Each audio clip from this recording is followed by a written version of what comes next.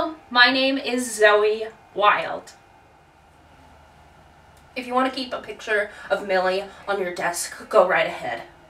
If I want to throw in a "My darling Jim" to the girls at the coffee counter, no real harm. But lately we're living these falsehoods full time. We don't even get to have the real relationships we're trying to protect because we're so busy being show ponies for the safety and comfort of people that we can't stand.